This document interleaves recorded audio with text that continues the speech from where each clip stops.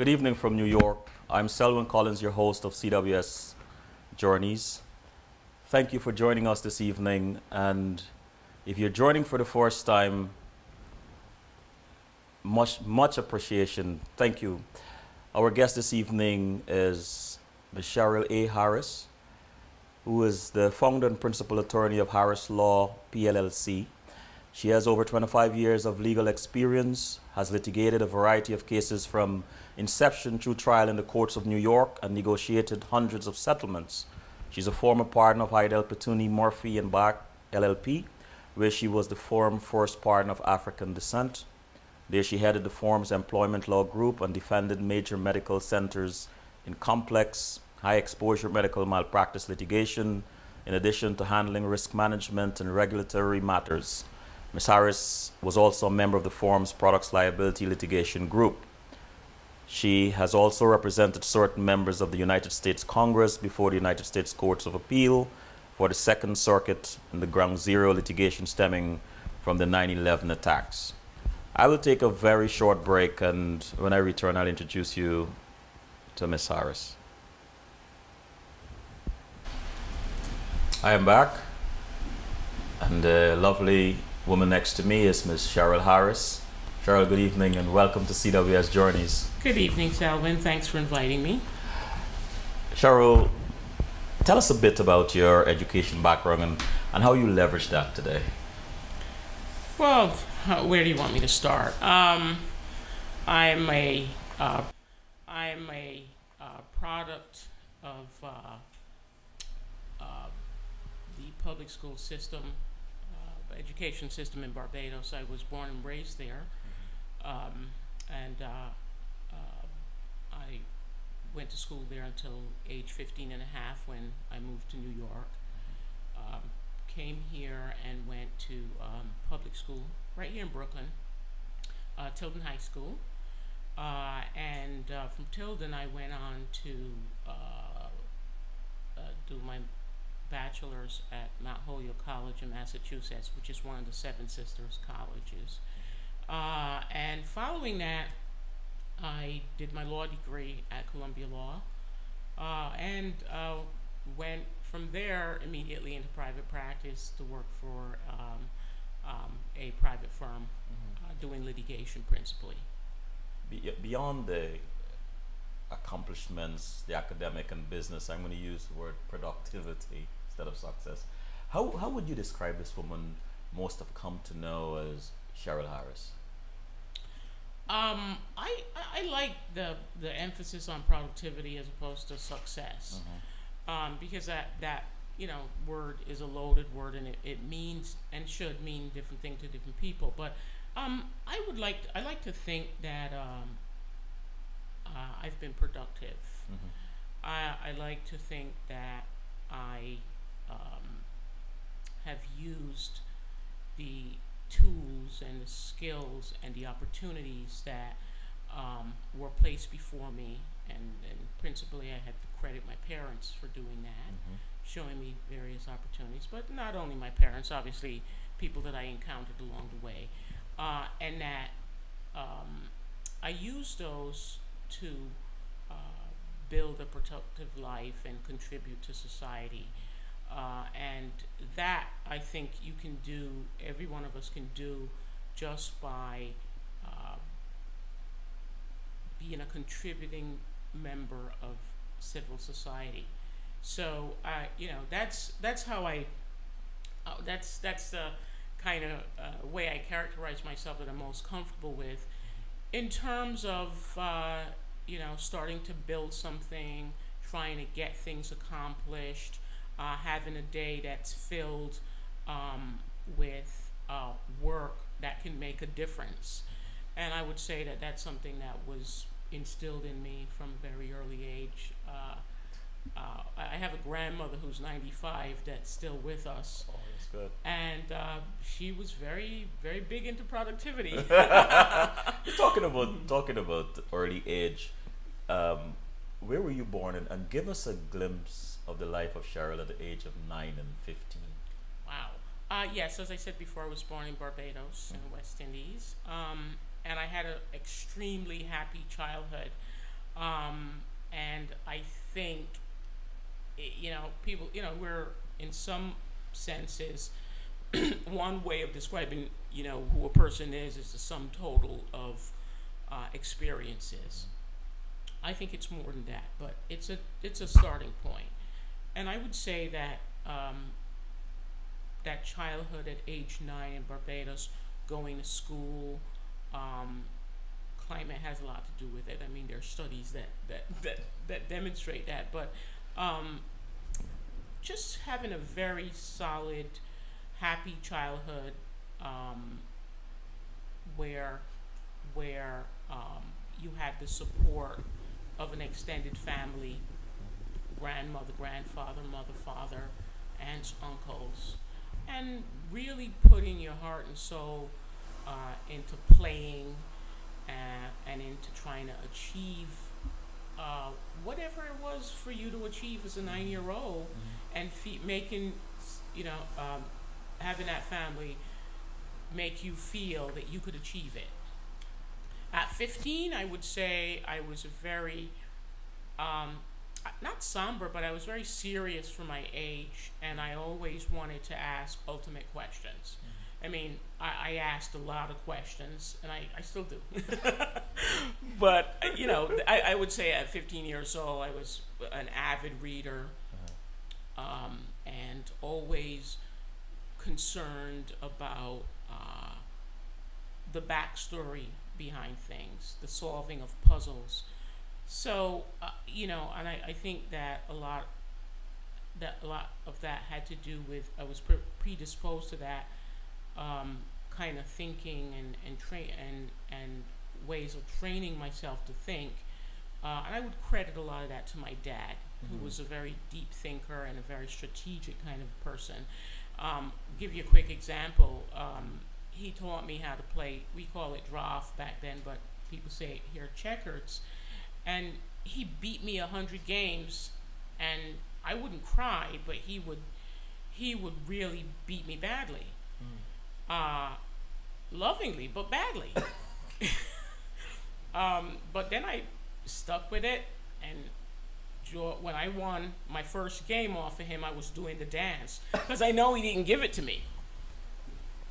So, that's kind of like a brief anecdote of what I was like at 15 years old. Just liking challenges and learning how, and having my dad give me the key to how to withstand a lot of a lot of adversity there in those games. Let me jump forward a little bit, and then I come back to your early timeline. That dance, that enjoyment, that jubilation because you won something that wasn't given to you. Do you recognize that child and that dance when you win some of your cases today? Some of the top ones. Yeah. The dance it's less gleeful, but it's there. You never get, and nor should, I think you shouldn't want to divorce yourself entirely from your childhood. Right. I think there's a lot in play that you should want to carry with you until the day you die. But the reason I say it is not as gleeful is that it has to do oftentimes with people's lives or livelihoods. So I do employment law, for instance, employment discrimination law, where I'm going into courts trying to stand up for the rights of someone who felt discriminated against on a job, for instance, or if it is a severe personal injury case, dealing with severe injury, I'm dealing with a person who may have suffered terribly pain and suffering having to do with a medical procedure. So their life is not really the same as it was. In the case of family, sometimes it's a wrongful death case, and they've lost a loved one. So any victory that I can achieve in the courtroom will never make those people whole. So it's not the same glee, but you're glad when you can use Right. your offices and you can use all the tools that you have to go in and get a win. And you don't get the win there on that particular day. You get the win, I think early it comes when you start to identify a path through the thicket Yes.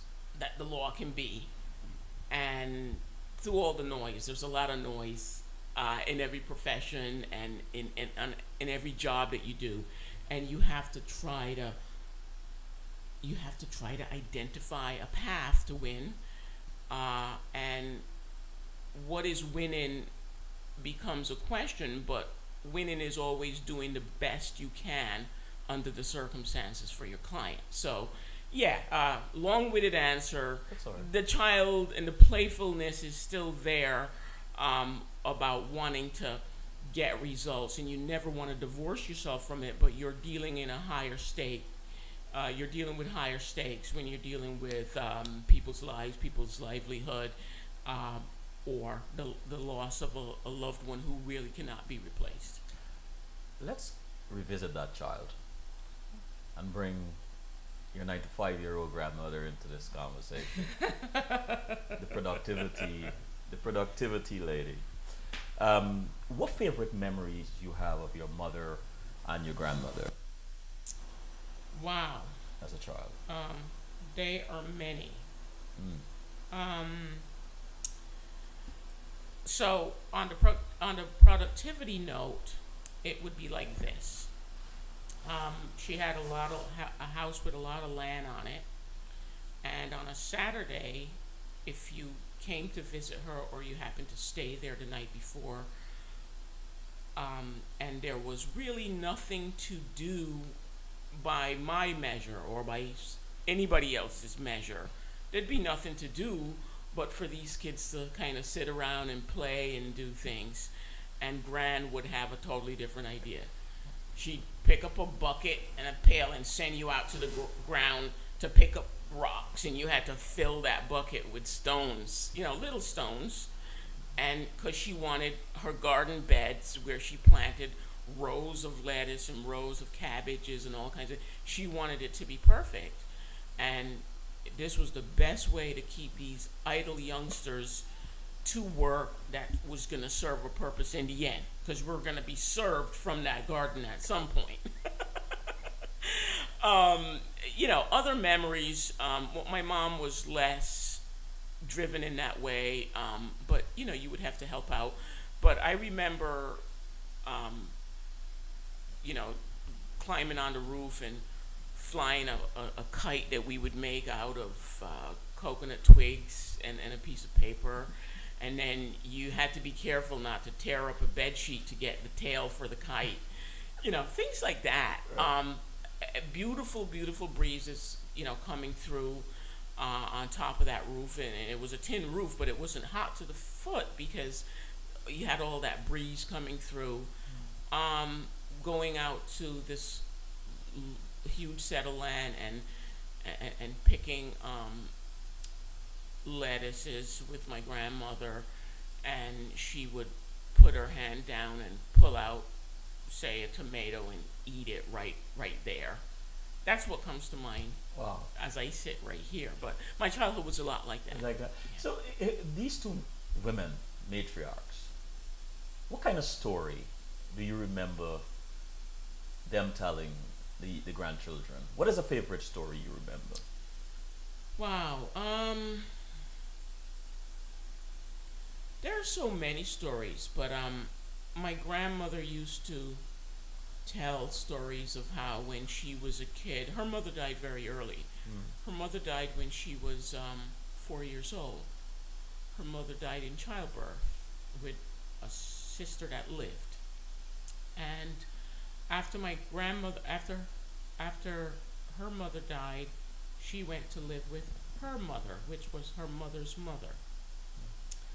And unfortunately, I guess what would be my great-great-grandmother didn't live long. She then died 2 years later, So she died when my grandmother was 6 years old. But before that, Grandma was used to tell the story that she remembered when she was 5 or 6 years old. She had very distinct memories of seeing her grandmother, who was a laborer, in some kind of agricultural area,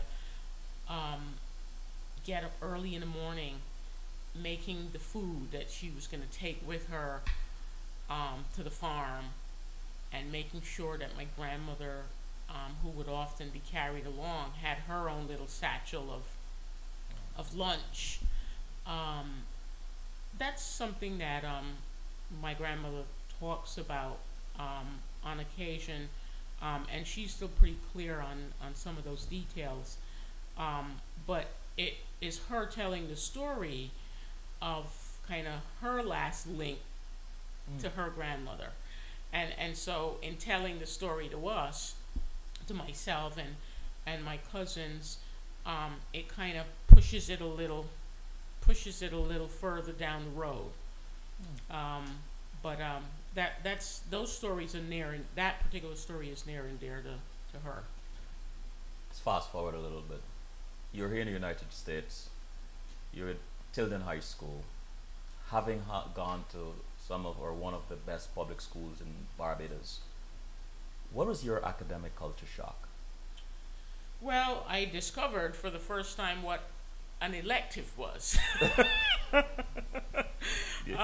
Choice. Yeah, so the school that I went to in Barbados was not a special school. It was just a, the at the time, and I can't speak of it now, but at the time, things were pretty stratified. You would sit at some point, you would sit for some exams, and you could get into top tier school, middle tier schools, or regular school. I went to a regular school. But as a mark of how good we were, at one point back then, as small as it was, Barbados had one of the highest literacy rates in the world. And it was because even at a so-called regular school, you got schooled in the classics, Shakespeare, you did all of that, all of the greatest poetry, all the poets and so on that you can, from Keats back. So I thought I had an excellent education there, and it prepared me. I came here. Unfortunately, as I said, I did not know what an elective was. No one gave me a kind of American high school for dummies. I didn't know what one did, for instance, how did you move from high school to college? What are the defining moments in that high school career that determines if you're going to a good college or not? I did know something about stratification, but I wasn't even very clear on the difference between an Ivy League school and a city school. I didn't know any of that. And my mother, my father stayed in Barbados and I came here with my mom. She did not know anything about that either, so she wasn't able to kind of help me in that. All I knew is that my parents expected me to be excellent at whatever was given to me to study in school, and that's the way it just had to be. There wasn't any ifs, ands, or maybes about it. So when I got to Tilden, I discovered about multiple choice as well. No such thing. I was accustomed to. I did sit two O levels before I left Barbados in English and history. I passed those, but I was accustomed to writing essays. Right. And presenting an argument and making sure that it was coherent and cohesive, and all of that went out through the window. So it was a little bit of an awakening. I would say a great awakening, where I remember taking a test. It was the first important test, and so I was doing really well in my classes, getting 90s, and teachers happy with me and happy with my behavior. Because one of the things that happened to me is that I became a better student, and I became more studious when I came here. Studying always came easy to me, and I back in Barbados, I was young, and I really wasn't always into working hard because I felt I had it easy. Coming into a new system where I didn't know so much, it made me a little bit more studied about what I was doing.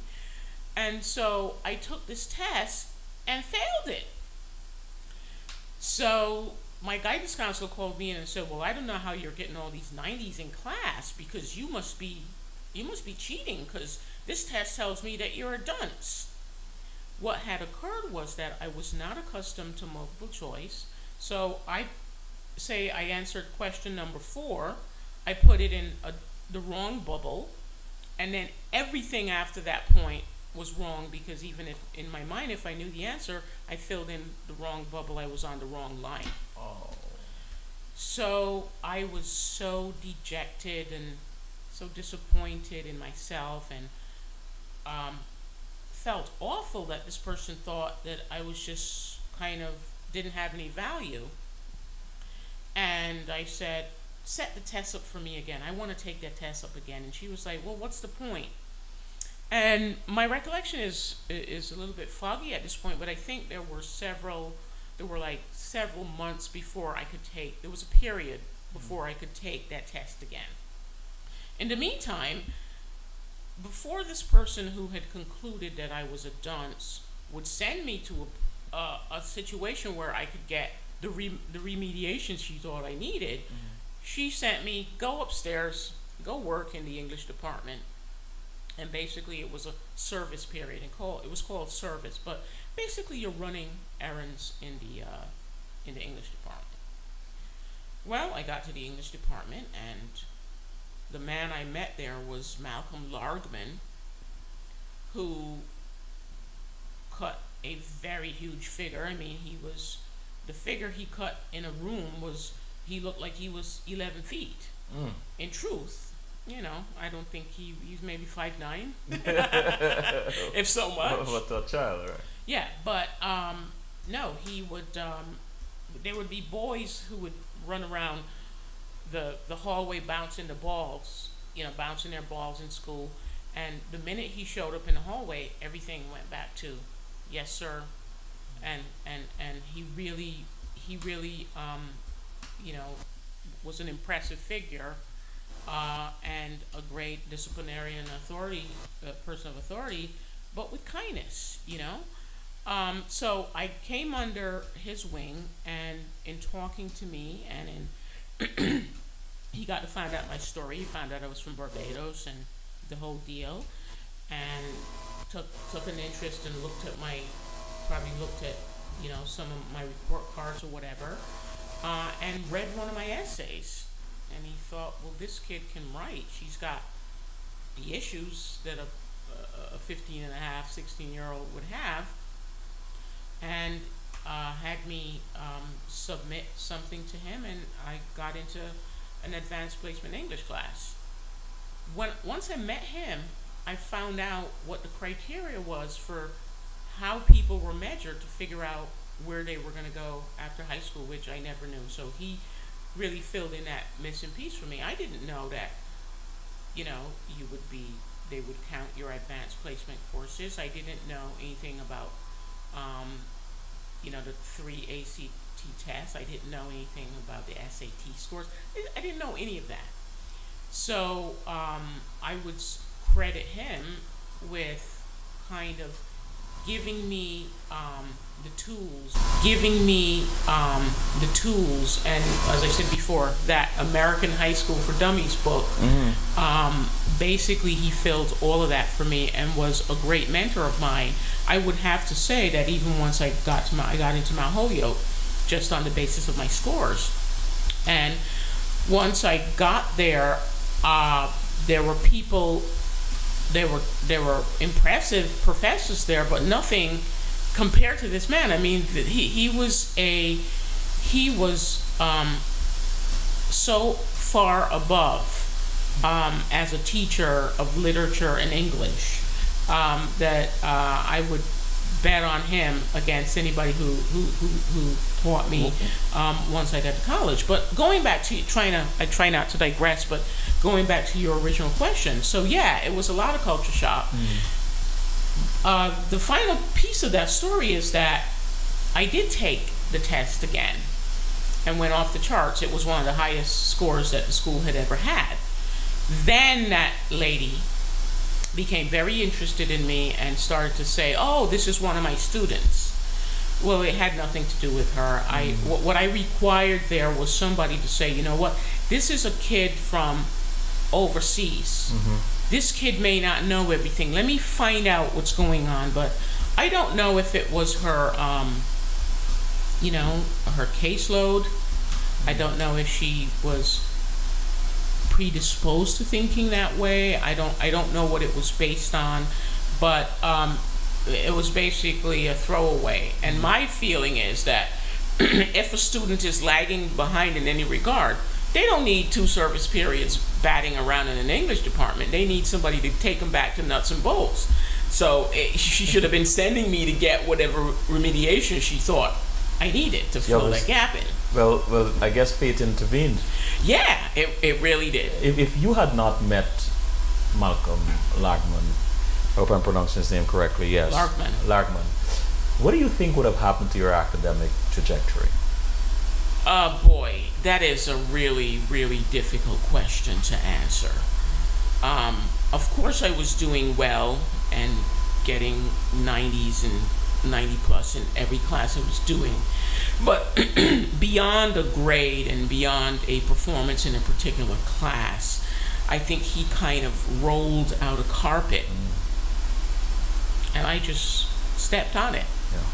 Yeah. And so, yes, were there other teachers in that school that could have done the same? Yeah, we had great teachers. I mean, Tilden was a great school at that time, and I graduated from Tilden in 1979, and we're going way back, okay?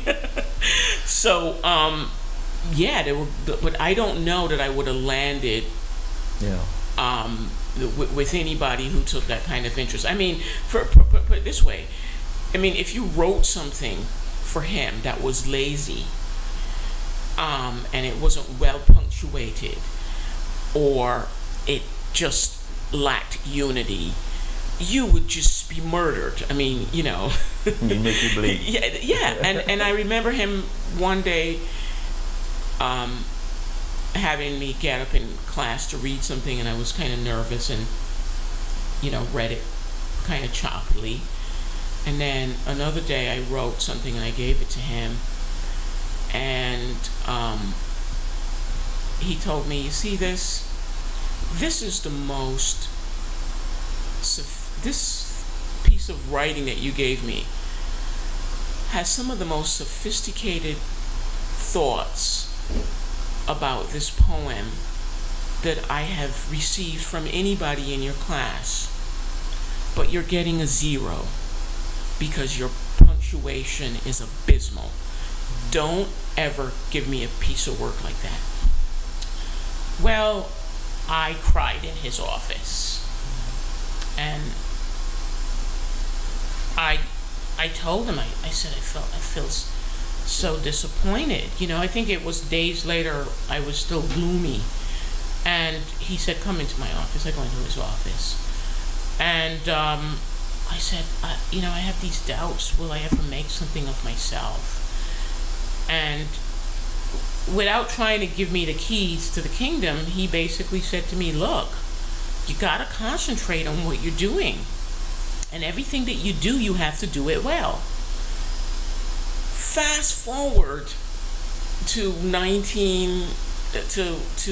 the year, say 1996, 97, you know, when I'm, you know, that would probably have been more like 98, 99, when I am reviewing and training young lawyers at my old firm.